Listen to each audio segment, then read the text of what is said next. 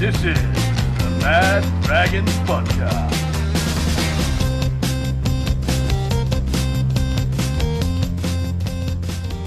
Well, g'day and welcome to the Mad Dragons Podcast for this Team List Tuesday edition as the Dragons hit the road in search of consistency. They take on the Gold Coast Titans for round 6, and Chloe, our record on the road of late hasn't been great. So what is it that we need to do differently to get the win on Sunday? Hello, everyone. Good evening. So, your question, I believe that they need to play 80 minutes.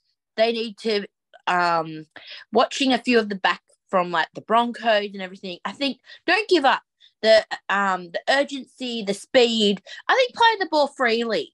And just being able to understand that if things don't go our way, it's okay. The next play will be better. So I think the defense as well and the tackle make. So I'm hoping that they can play the full 80 minutes. Don't give up by 70 minutes. So yes, that's my take on why we need to keep going. Don't give up, boys. Okay, and talk to each other. It was great to see you at Wynn Stadium talking to one another. I heard you all using your big words and talking. Communicate on that field, okay?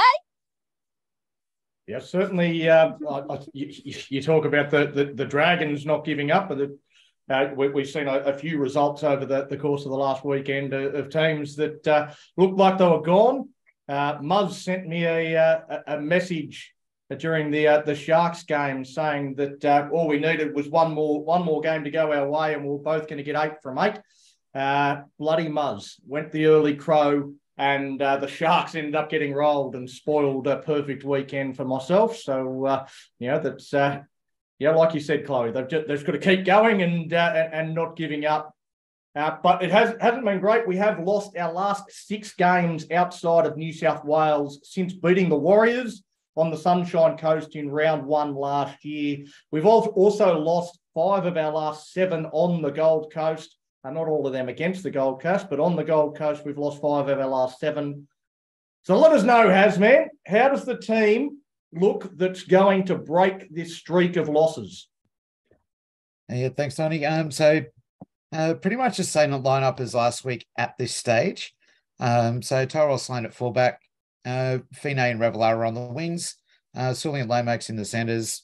Junior Ramon retains his position at 6 alongside Ben Hunt. Frankie Mollo and Blake Laurie, the absolute try-scoring machine in the front row. Jacob Little will be lining up at 9. Murdoch Masilla and Jaden Sewer in the second row with Jack Bird locking down the scrum.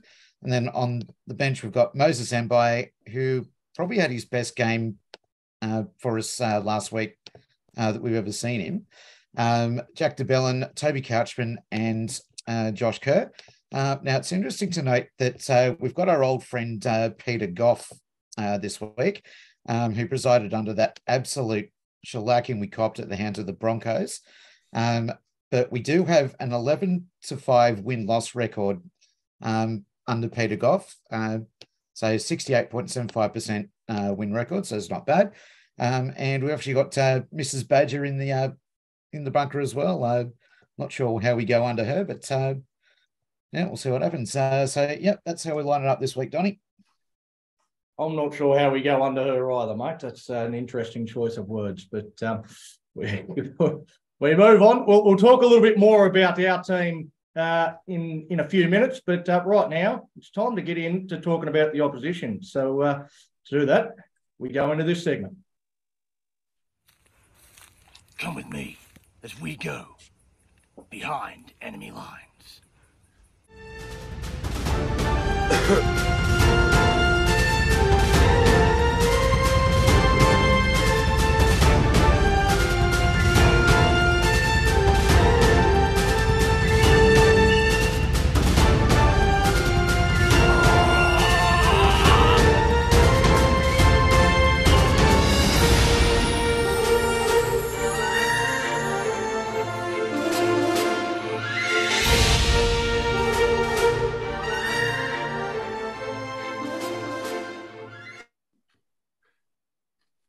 G'day, Matt Dragons. I'm Big T, and this is Beyond Enemy Lines. Before I welcome in our guest tonight, I'll go through the Titans team. We have Preston's little boy at the back, Cam Pereira and Philip Sammy on the wings, Brian Kelly and Aaron Shoop Diddy-Wop in the centres, Toby Sexton and Tanner Boyd, 6 and 7, Big Mo, Chris Randall and Tino Fasul-Malaawi in the front row. Fafita, Stimson and Isaac Liu blocks the scrum. On the bench, we've got Aaron Clark, Joe Vuna. I was going to say Tino's little brother, but I like saying Fasul-Malaawi. So Isaac Fasul-Malaawi, Tino's little brother. I said it anyway, but anyway. And Payne Haas's little brother. Sam Mack is the 18th man. All right. Our special guest today, we've had him before. Blaze from BKR Sport. How are you, man? I'm going all right, man. Refreshed from a nice little bye. Got an easy 2 points. You know, you can't complain with an easy 2 points. So, you know, we've got a lot of injuries right now, as, you know, we'll obviously talk about. So that was a really prime, perfect 2 point bye as well, because it honestly couldn't have come at a better time for us. Yeah. That's right. Good man. The last time we met was in round 2, and it didn't bode well for you guys. 16-12 at half time. Second half didn't go your way. Ended up being 32-18. What went wrong for you boys on that day? So obviously we got off to a good start, and that was fantastic. I think we led 12-2. You guys scored the first 2 points, but then we scored a couple of quick tries. I think the biggest thing for us is that was the start of the Sammy Verrills injury. So Sam Verrills went down. I think it was a collarbone, maybe. I can't remember what his injury is right now, which he's still out for another 6 or so weeks or so because of that.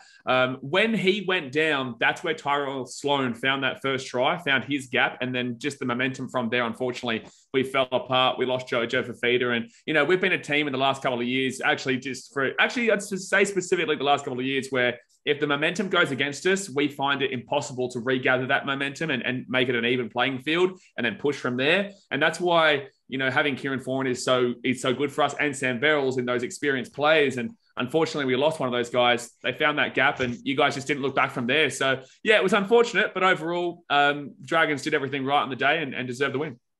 Yeah, once we lose momentum as well, we get into a bit of the same sort of thing.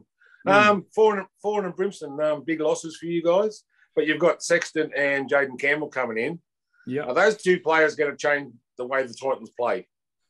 Okay, so in regards to Foran and Brimson, this is actually something that happened with us last week. So the Cowboys game that we had was exactly the same as the one we had with you guys down there at Cogra, is that when we were up 8-0, against the Cowboys, and we were actually dominating them up there in Townsville for the first 30 minutes. And then AJ Brimson and Kieran Foran both went down at the same time, which forced us to put Aaron Clark into the 7. Obviously, he's not a 7, and just our entire team then just got rolled. And we still actually competed for quite a bit of that game, but they are huge losses there. You know, we're as you know, everyone knows we've got our starting 1, our starting 5, 6, 8, 9, and 11 all out right now. So obviously Toby Sexton will come into the 6, Tanner Boyd into the 7, and Jaden Campbell in that fullback. I'm still confident with that team, but in the same sense, it does leave a bit of hesitancy considering that Toby Sexton is mainly a 7. That's where he came in and was playing alongside Ash Taylor in 2021. Then 2022, he had to go and partner AJ Brimson, who's a fullback, but that was because of, unfortunately, the things that were happening in the club, that they just made the wrong decision, and they acknowledged that. And now he's going into the 6 to partner Tanner Boyd. I'd be a lot more confident if Toby was alongside Kieran, but obviously that's not the case. So look, it's definitely interesting. They did play a bit in the preseason together in the 6 and the 7. I really don't know how to read the halves there. I really don't, because I'm good mates to both of them, and I know they're both great players, but it's just I've never seen these two work together, and Toby usually plays 7 as well. Oh, cool. Yeah. Before last week's bye, you guys went down to the Cowboys.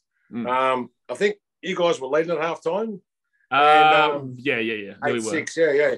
And the week before you beat the Storm.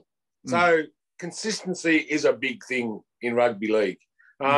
We asked the same question to ourselves every week about the Dragons. Why are the Titans so up and down?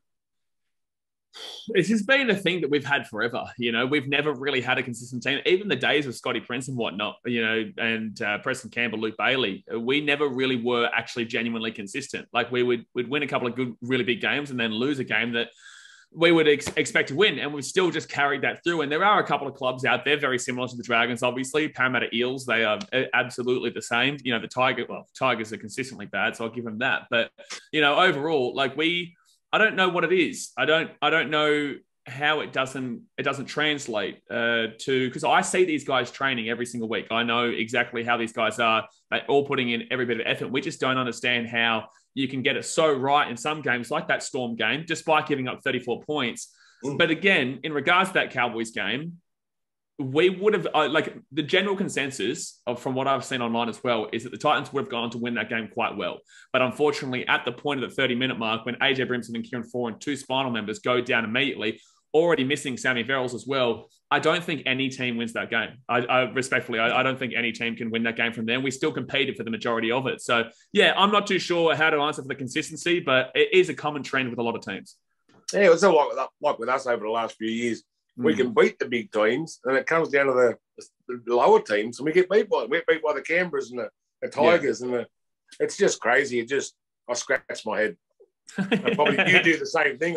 Every week, man. Don't you worry. Every single week, because I'm at the stadium every single week, whether it's home or away. So I have to deal with it live too. Like it's brutal. It's brutal. Yeah, I just want to change tack a little bit here too. The girls teams. Did you do much about them? You do. So I know a bit about them. Obviously, I think was last year the year they had 2 seasons in one, or was that the year beforehand? Yeah. I'm not sure. Yeah, we get around it quite a bit. We know Fuya Maona has joined us actually from. Yeah, I was just about to say you guys have signed Shaylee Bent and Talia Fuya, you know, and Jamie Chapman from Brisbane. She's an ex-Dragon, and so they're 3 big pickups for you. They're looking good. You guys did well last year in the ladies comp. So yeah, we had a really good season. I think at one point, one of the seasons last year, we weren't the greatest, but the year before that, I think we made the semi-final and then might have lost to the Dragons, or was it? Or no, you guys beat the Roosters in the semis, and we might have lost to somebody else. No, we lost to the Dragons, and the Roosters beat the Broncos. That's right. Jesse, I remember that semi-final. I was at that game. Steph Hancock got a hat-trick, I think. That was on the Sunshine Coast, I think. Yeah. But, look, I think that the women's team, I love the progress they're making. And I guess it's a little bit of a different topic, but the way that Steve... Shaylee Benson's Puma. I know, big signings for you. They are big signings for you. Yeah, well, Shaylee Bentz, obviously, you know, she's the partner of David Fafita, so it works out really well that they're both on the Gold Coast, exactly. You know. We were hoping we were going to get David Fafita, well, that didn't work. You wish you get Dave from us. That's right, yeah. Okay, anybody else got questions for Blaze? Anybody Titans game? Going once? No, I might just throw one at you, Blaze. I mean, I sort of look at the Dragons team and I look at our depth. And if we lost a 1, 6, 7, and 9, we wouldn't know the guys that were coming in to replace them. Whereas I sort of look at the guys that are coming in as replacement for your injured players, and they're still recognisable names. You must be pretty happy with the way the Titans have built depth in their squad over the last couple of years. Absolutely, man. This is actually what I was going to say as well, with Steve Mitchell as our CEO, who came from the Cowboys' success of 2015. He has done a gigantic effort of actually rejuvenating the club on a community level, right? So, and this will come back down to this, is that we've locked up the places like Marsden, Keebra and PBC, 3 massive schools in the rugby league of the country and the world. They're just massive. And then you've got the women's game that we've obviously got. We've got the PDRL. We've also got a women's netball team now on the Gold Coast. And we're trying to create a New South Wales Cup team as well with the Gold Coast Titans at the moment. So it's just, you can see that through that, we're seeing the benefits of these players, that they do, as you say, have a recognisable name. And there's other players there as well that I believe should deserve a crack, in the likes of Keanu Kinney, who had a killer pre-season. He was absolutely awesome. He could have gotten a crack in the fullback. You know, we could have put Jaden Campbell into the 6 and we would have been happy. Tommy Weaver is just, right now, is just, gnawing at the bit. He really deserves a crack, but he can't find a way in. We've got Toby Sexton there, who's had some good points. And, we've signed Cruz Leeming as well from the Super League that can back up for number 9. And we've just got depth there. Yeah, we've got depth. And I'm pretty happy that everyone who is getting a crack is deserving of a crack, because not all clubs have that. Sometimes you have players who just get given the go because, one, they're the player's son, or two, they're, or they're just, there's no one else there. And for me, we have a plethora of depth at the moment, yeah. Yeah, they are looking good, yeah. Yep. Yeah. Okay. So I suppose overall, with that in mind, mate, how much are the Titans going to get beaten by? Well, obviously the bookies have you guys as the underdogs, and we have 6 of our starting 13 out, so that should tell you enough about what people are thinking about the game. But I think it'll be close for sure. I do. It's at Seabar Super Stadium, though. Obviously, we did win there last time out. You were saying that you guys have a pretty poor record away from home. I guess in history, we don't have a great record at home, but I know this is a different team now, and I know this team is a much better team than we have been in history. So I've got full faith in the team, 100%. I believe we probably win by about, I'll go 6 to 10 points. Cool. I think Chloe's got a question, yeah? Yeah, I think so, yeah. Yes, I see that you have the drum. How did that come about? Because it looks really cool, and we have a Dragons army that is very poor. But how did that come about? I really think it's really interesting when I see it. So how did that come about? Yeah, so I've been a part of the Titans frontline, the official supporters club of the Gold Coast Titans, for 13 years now, since 2010. I was a young, blonde, streaky-haired kid at the time who was a bit of a shy one, but came into it and just kind of found myself through the club and found myself through this community. And we had a drummer at the time who was he'd been around since 2007. And then I got a little drum alongside him because I wanted to feel amongst it as well. I wanted to feel like I was a part of it. And I got a small drum. He had the big drum. Unfortunately, he did leave at some point, I think 2011. And then I just effectively took over the big drum. And, I'm a crazy man. If you see my vlogs, you see me getting loud, pretty crazy. And I do my best to create the best atmosphere that we can at the club, because obviously we as a team have not really got a great reputation for having a great deal of fans. So the best that I can do is put myself out there to create as much of an atmosphere as possible. So that's why we've got the drum there and we get the chance going, yeah. Oh, that's good. Is it hard now that the Dolphins have joined with being more like the fan side? Because now there's the Broncos, Dolphins, Cowboys and Titans. Do you feel that now with the Dolphins joining the fans and the atmosphere? Is it at the moment? I think the NRL product is incredible right now. So I think the atmosphere is really good in general because of how good the games are. But I'd say that with Redcliffe joining, they took fans from the Broncos, but in the same sense, Redcliffe fans are Broncos fans because they were a feeder club for them for 40 years. So it's they're basically the same club. We call them the Wish version of the Gold Coast there at Redcliffe. So, look, overall, it's great for the game, but I'd say that if they were to impact in regards to atmosphere, it definitely would be more so up on the northern side there around the Brisbane area. But, we've got them in 3 weeks, and I hope we put a score past them just like you guys did. Thank you so much for answering my questions. Thank you for your time. Great questions. Great questions. All right, anybody else, guys? Yes, no? Before we wrap it up, Jesse's got his hand up, I think, mate. All right. Okay, so my question is, my question is regarding the future of your coach, Justin Holbrook. Obviously, there's been our coach, Griffin, as well as Newcastle's Adam O'Brien, and Justin Holbrook is actually a Dragons local. What do you see of him as a future coach? Do you see him as how safe do you think his job is? Do you think is he doing a good job, do you think, at the Titans? I mean, he took you to the semis a couple of years ago. Obviously, you haven't had a good season since, but is Justin Holbrook the Titans coach going forward? Oh, well, I think that right now there is actually quite a few coaches on the market. If the team was obviously struggling, obviously the likes of, and I will get back to Justin, the likes of Desi Hasler there, the Shane Flanagan and whatnot in the market, Michael Maguire as well. But I think that for the Titans, Justin does really suit this club. I think that he played for Newcastle. You said he's from the Dragons area, but he just seems like a Gold Coast local. I know Justin, he's a great bloke, and everything he does, it's been a tough transition from the Super League, obviously, when he was taking over St. Helens, where they're obviously very focused on very different aspects of rugby league rather than the NRL, which is just, it's completely and utterly different quality-wise and just in the aspects of play. So for me, I back Justin in 100%. I think that when he took over the club, we won a spoon 2019. He then took over early 2020. We then were a game short of making the finals, and that was in a shortened season. We had 5 games less than what we would have had, and we won our last 5 games in a row, so we more than likely would have beaten the Sharks to that position. 2021, we did make it, and then obviously last year, we unfortunately, as a club, and that goes down to literally everybody, not just Justin, as a club, there was some wrong choices made, but they've been rectified this year.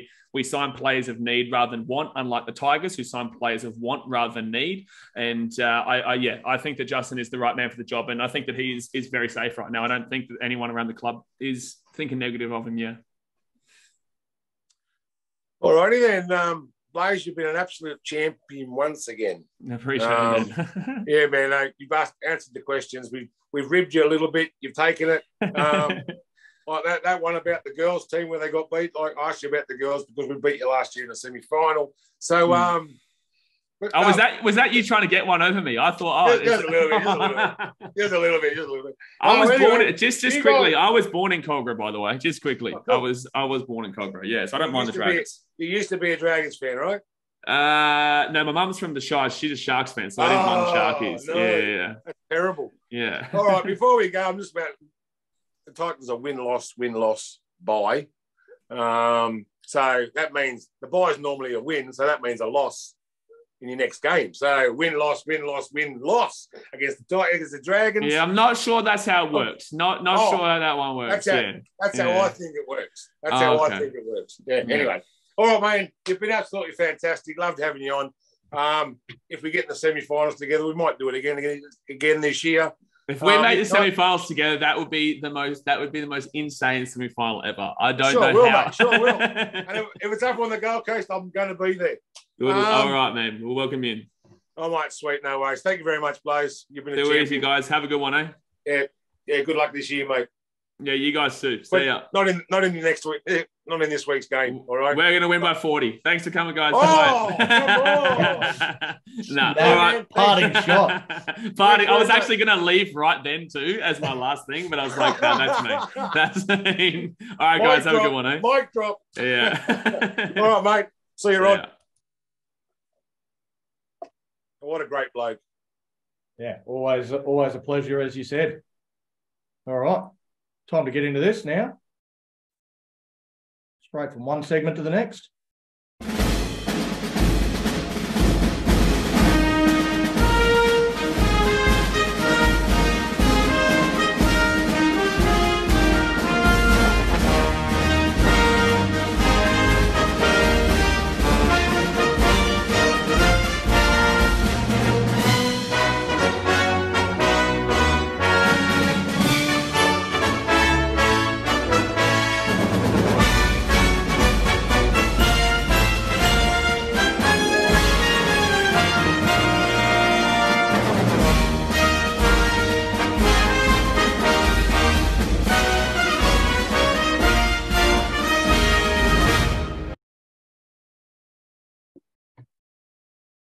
Take it away, Jesse. Your segment, mate. Go.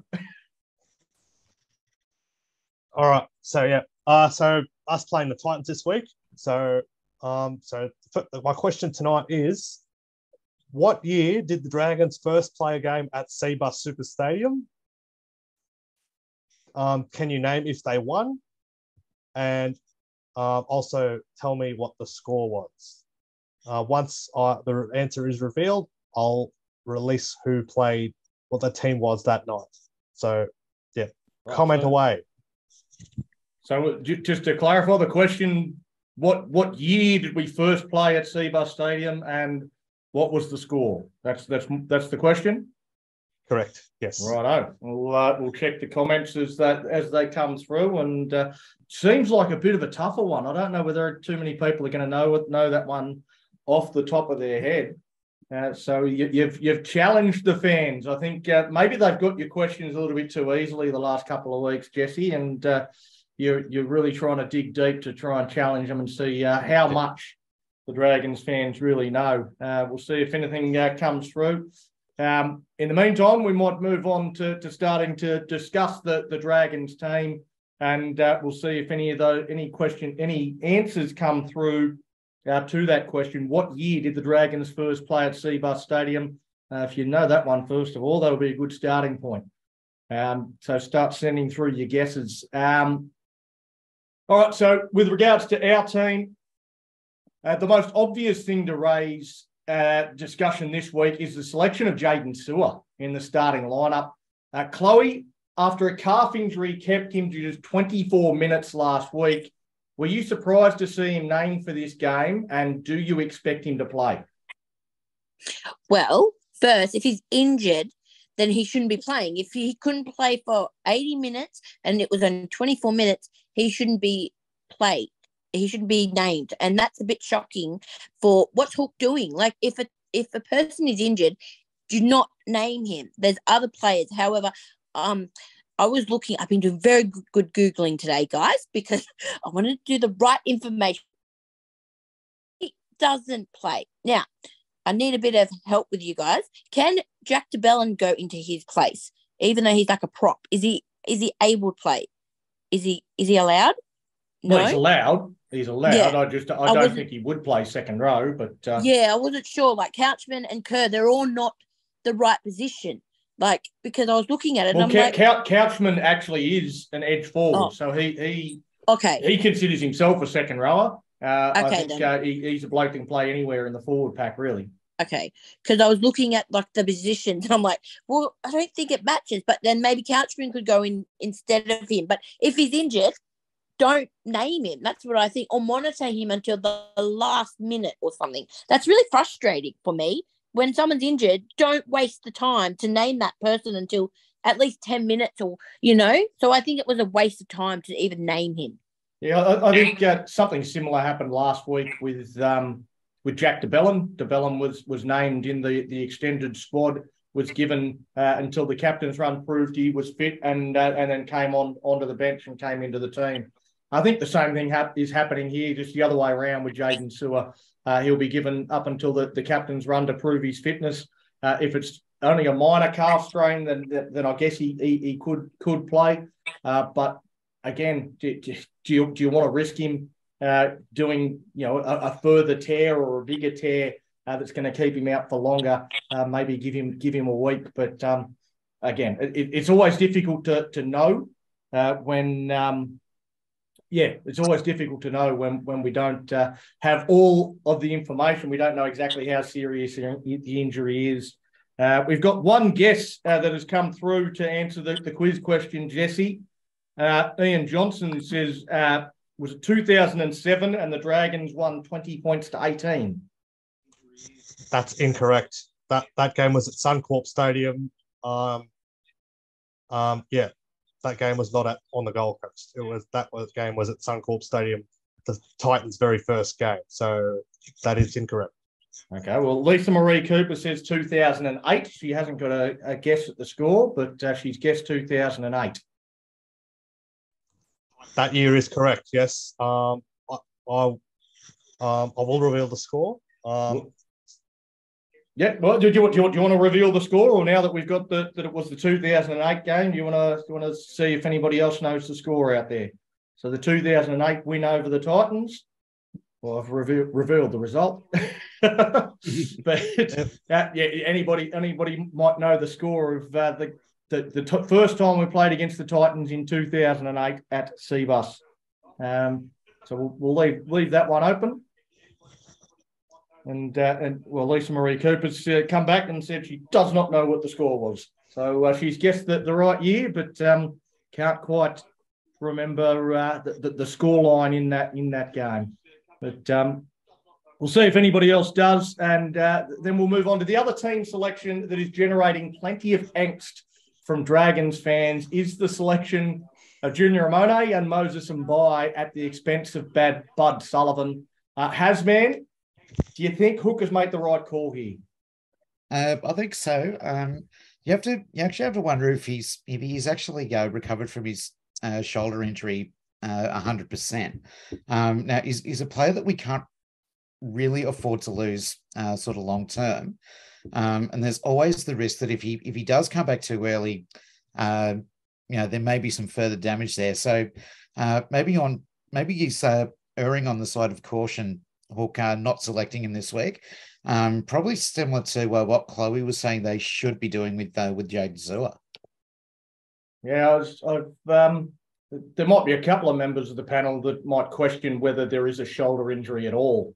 Some people might have had conversations with the person in question, and he's maybe revealed that there is no shoulder injury at all. So there's some speculation that is completely fabricated. There is no injury, and I don't know why. But he has been named as halfback in the reserve grade side, so he's going to be playing. He's just not playing NRL.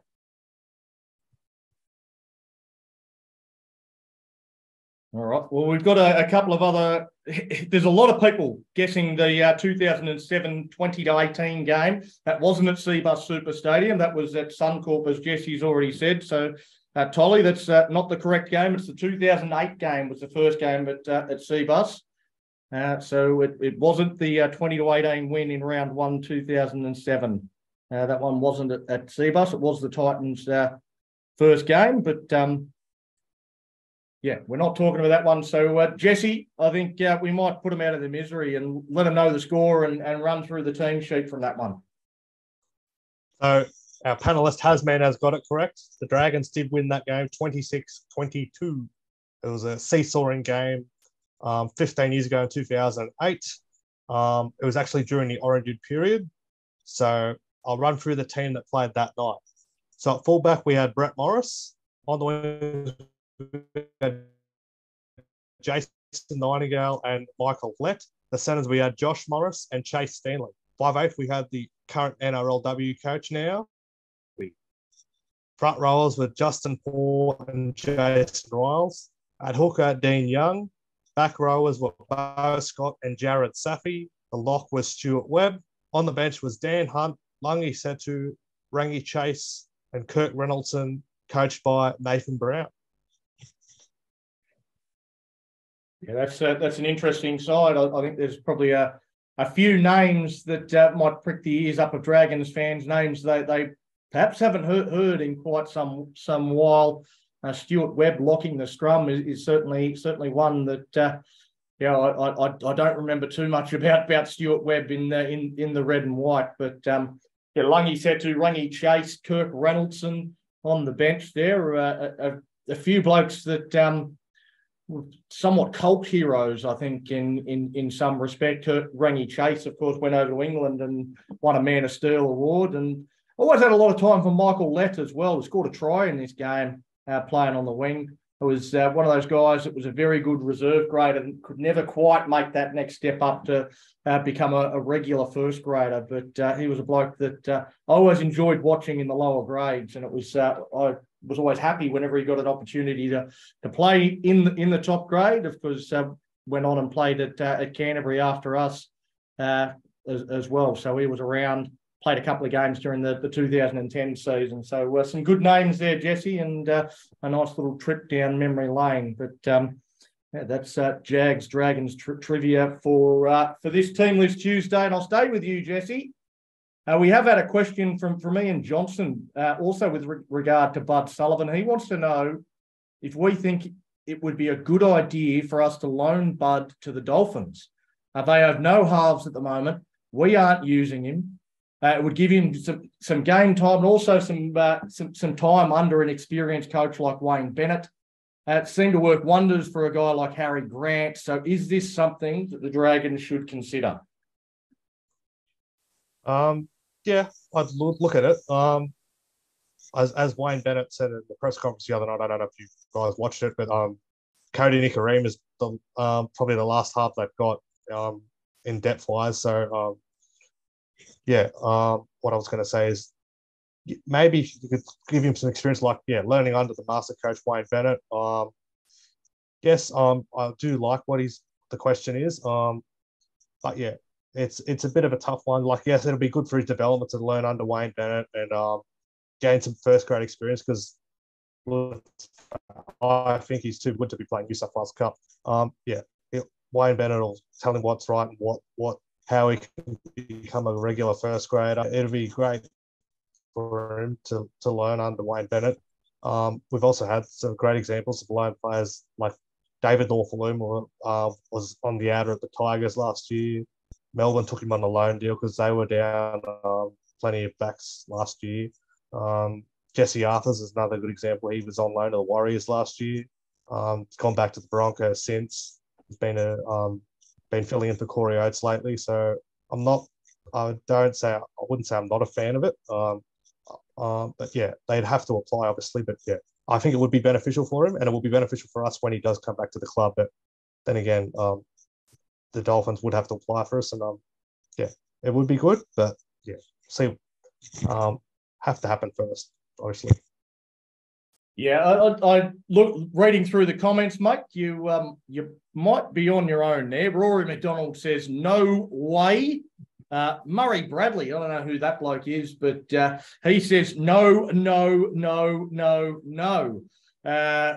And then we've got Stephen Bates says no. The Storm had Cam and Cheese. We have only Hunt. Darren Clifty says no. Loan the Dolphins Mumbai. Lisa Marie Cooper says what happens if Hunt gets injured? I think that the Hasman said, how can I put this politely? Hell no. The only support you've got, Tolly Angelidis says, yeah, I reckon he will learn a lot from Wayne Bennett in a week. So that's about the only support you've got there for that one, Jess. But my worry there, if we lend him to the Dolphins, like, he might want to stay. Yep. Yeah, I know. Like, how can you do it? I think North will want to stay in Melbourne. Well, he's contracted through the end of 2025 for a start. Yeah. Well, you can still loan a player. Like that's right. We're talking about doing it for the rest of this season and then bringing him back next year with a few more first grade games under his belt. But Jesse, you've got something to add? I mean, if we did get to that stage where we lost, say, Junior or Mbai or Hunt, we can always ask for it back. I mean, a couple of years ago, we had Jermaine Chanel-Brown on loan to us from the Warriors. And I think he was on loan for about 2 or 3 games for us. The Warriors got hit by injuries and they asked for him back, which he's contracted to their club. So at the end of the day, if we do get struck by injury and he is at the Dolphins, we have the right to ask for him back. Yeah. Muzz has chimed in again. I don't know why he's not on the show tonight, but he says, fuck the Dolphins. They've got a whole Q Cup comp to choose from. So we're not fans of helping out the Dolphins here on the Mad Dragons podcast. But yeah, we want Bud to stay here. Thank you. So sorry, Jess. I love Bud. So I think we need him to stay right at the Dragons. I know what you mean. It would be amazing to see what he would do under Bennett. I think everyone does, but at the moment, no, he needs to stay with us. Yeah, I don't think we've got the depth to be loaning players out, particularly key position players where we have no depth at all. So I think there's other clubs in a better position than us to be able to maybe loan some young players. I don't think we've got the depth to be considering at this stage. So I think that's a resounding no there, Ian, to your question. From everybody but Jesse and maybe slightly Tolly, but everyone else is opposed. Staying on Bud Sullivan, Rob Saguna, he's not a fan of the team selection at all this week. He said that Mumbai is an obvious favourite of an out-of-touch coach, and Junior has been ordinary since returning from the no-fault stand-down and will be exposed by better teams than the Dolphins. He said the decision by Hook is disgraceful and he should be sacked sooner rather than later. Big T, would you share that strong opinion or are you a little bit more measured? A little bit more what, sorry? Measured, mate, measured. Measured, all right. No, if Bud Sullivan is injured, it's a good decision, but if he's not injured, and he got dropped on form, that's I don't know what he's talking about. The Hook, he does my head in, that bloke. Because he selects the players like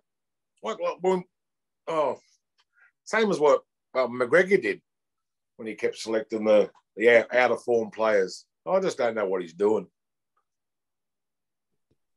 Yeah, I tend to agree. Obviously, I'm a pretty big Bud Sullivan fan. I think that Bud is a better player than Junior Amone. I just think that he's got more class. I think he's got a better kicking game. I think he can control the pace of the game better. But I've also always said that I feel like Junior Amone complements Ben Hunt better. We look at Ben Hunt's career at the Dragons, and for the most part, he struggled next to Gareth Widdop. He struggled when he was next to Corey Norman. He's now struggled in the couple of games he's had with Jaden Sullivan. The only time Ben Hunt has looked comfortable is when he's been partnered with Junior Amone. Now, I don't know why that is, but Ben Hunt certainly had his best game of the year last week, and he seemed comfortable having Junior beside him. So, again, I don't think Bud deserved to be dropped. I don't think he's done anything wrong. I think he's actually outplayed Ben Hunt in the first few weeks. But here we are. But as you were saying, Amone complements Hunt. And when Amone played with Sullivan in the lower grades, they complemented each other back then too. So it's just a matter of wait and see game with us with Amone and Sullivan.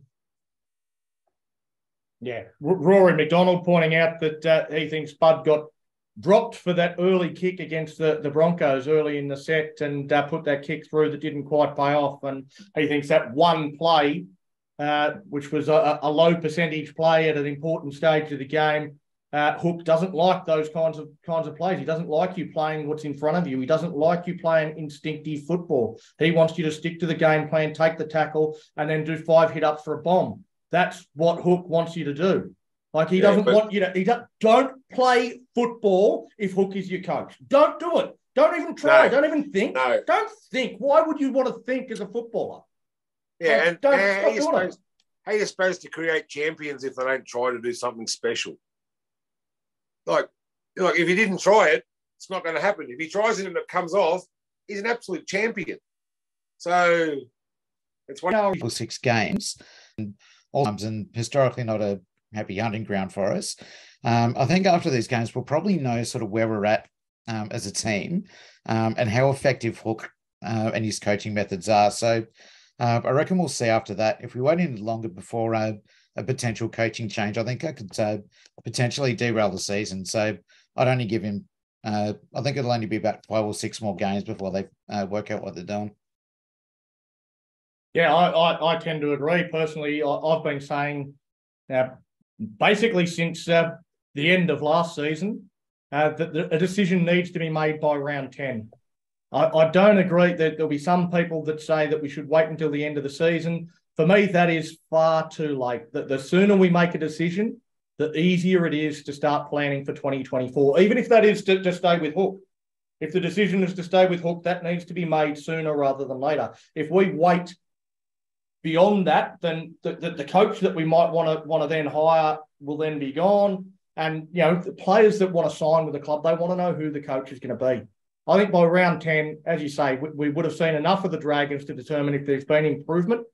And if the improvement isn't noticeable by then, I think it's time to move on to the next coach. Big T, were you throwing your hand up there to add something to that? No, the last part of your question was the question I had, about being the coach and making his decision. If he wins the next 5 games out of 5, what happens then? I think we re-sign him. All right. A lot of people say no, get rid of him now, but no, yeah. I think I was saying get rid of him now straight away after that Sharks performance. I didn't think that was good enough. So I was certainly of the opinion that he shouldn't have been the coach for the Dolphins game. And just because we beat the Dolphins, I don't think that changes too much in Hook's chances of remaining the coach. But if we do win the next 5, then I think that changes things completely. If we can win on Anzac Day and win those other key games that Hasman spoke about, then I think we've got to look to give him another year. Jesse, you've got your hand up. Had something to add? So our next 5 games, we've got the Titans up on the Gold Coast. We've got Well, we're going The to go Raiders through in the next Canberra. 5 games in a minute. That's one of the next questions. So Okay. we'll go through them in a minute. But Hasman, you had something to add? Yeah, look, if we do win, our next 5 games or 6 games, I mean that'll basically show that something that Hook's doing is working. In which case, as much as I'm not a great fan of Hook as a coach, I'd be perfectly happy for him to re-sign if he can get us, to win those next 5 or 6 games and give us some real momentum to sort of make a finals run. So if we win next 5 or 6 games, something is obviously doing something right and deserves to be re-signed. But you've got to remember, if history repeats, that happened with Stephen Price. We signed him after a good run, and then we went downhill. So you've got to be careful in situations like that. Like, yeah, but what's the alternative, Big T? You wait, and then someone's gone. You've got to make a call. I was saying last year that he's got to round 10. But if nothing's changed by then, he's got to be flicked. I don't know who to go back to. This one isn't actually on the agenda, but I might go to you Jesse, because you actually Chloe, you've got your hand up, but I might go to you. Does the softness of our draw play any part in this? Like the fact that we've got a fair few easier games on paper heading up towards round 10. Does that change how long you wait? Do you maybe wait until round 15? Because those 5 games after round 10, none of them look winnable. They all look very tough games. So do you maybe wait another 5 weeks, or do you make that decision by round 10 like we've said? Chloe? No. You're on mute. Sorry, I thought you were talking to Jesse. Sorry, I was just sorry. I just saw you had your hand up, so I thought I'd go to you instead. That's fine. Sorry, miscommunication there, guys. Yeah, the Dragons play hot and cold. They'll play good one week, great. Then the next week, it's like a roller coaster. And I feel with Hook, it's just the same. It's just the same with him. It's slow. Like when they're free and they're running the ball to the line, I see they're trying to do the magic. They're trying to do stuff. But, yeah, with our draw, I don't know what is going on with whoever wants to re-sign him, but I don't rate him. We haven't made the top 8. We haven't made the finals in a long time. And I think a lot of us fans are getting sick and tired of not seeing us up there. And it should go back to the coach, and it should go back. I know there's players on that field as well, but it's whatever happens. It's like at second half of the Sharks game. They all came out and they were ready to go for oranges.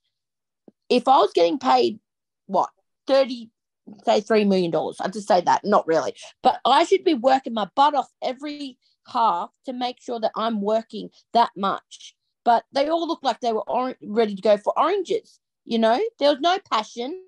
There's no speed. There's nothing. And then last week, it was a whole turnaround.